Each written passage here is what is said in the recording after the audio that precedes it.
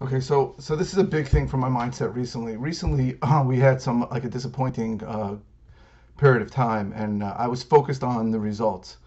And I said we need to make a certain amount of money over a certain period of time, and then after some part of that time passed and we didn't make it, I was disappointed. And what I realized is that when you focus on the process and not the results happen.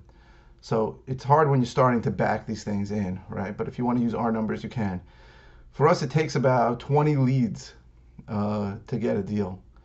20 leads and somewhere between 3 to 5 appointments to get a deal. That's where we're at. You might be able to improve on that. But when I started backing in the numbers that we wanted based on that and focusing only on the process, get these leads, get the appointments, make the offers, when I did that, the results came. So you can't really control the results. You can't make sellers say yes to you. You can't make buyers pay your price. You can't do that. But what you can do is you can control getting leads, right? It usually takes its function of money and campaigns.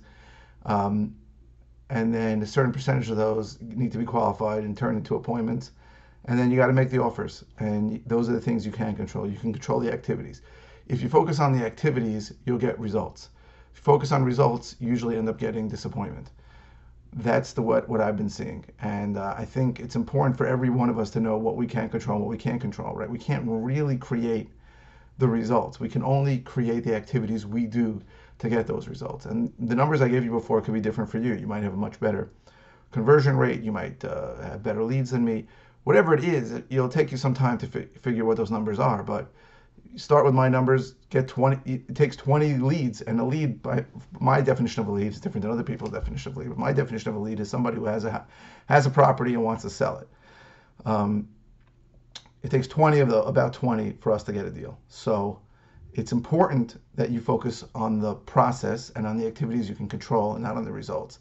That is a much better prescription for happiness and for results. You'll actually get the results better. If you just put up a sign in front of your computer that says, I'm going to make $1 million this year, it's 3 months into it when you made zero, or 6 months into it when you made zero, it's subconsciously that sign serves as a source of disappointment to you.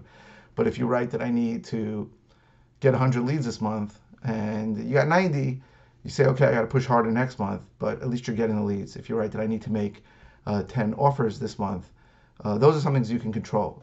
So once your pipeline starts, you can control, you can turn the spigot on for more leads by spending more money usually, and making sure you're qualifying those people and making them offers. Those are the things you can control, and those do lead to the ultimate results.